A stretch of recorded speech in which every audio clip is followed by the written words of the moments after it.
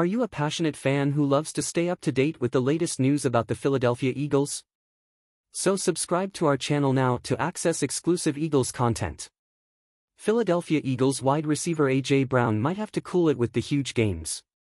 After playing a major role in the Eagles' 34-31 overtime victory over the Washington Commanders, Brown had 2 receiving touchdowns and 175 receiving yards. The 26-year-old receiver was randomly drug tested following the game, according to CBS Sports' Jeff Kerr.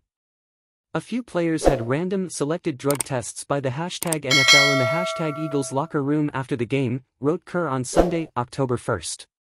A.J. Brown and Reed Blankenship were 2 I saw.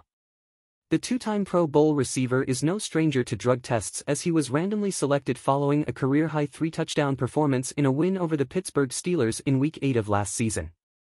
Shortly following that test, Brown took to social media to call out the NFL and Commissioner Roger Goodell. "I would have a drug test this morning, Roger. This is not random," wrote Brown on October 31, 2022. As the NFL's policy on performance-enhancing substances explains, 10 players are randomly selected by means of a computer program in advance. That would mean Brown's name was selected prior to his huge statistical game against the Commanders. Each week during the preseason and regular season, 10 players on every club will be tested.